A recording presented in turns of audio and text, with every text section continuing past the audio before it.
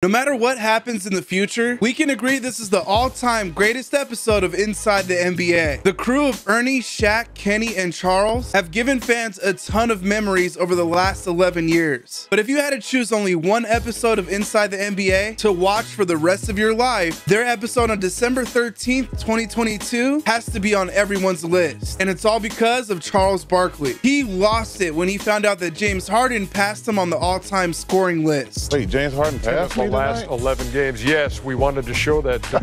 What are you laughing about? Damn, Russ gonna pass me next too. Called the Lakers a conspiracy. It's a conspiracy.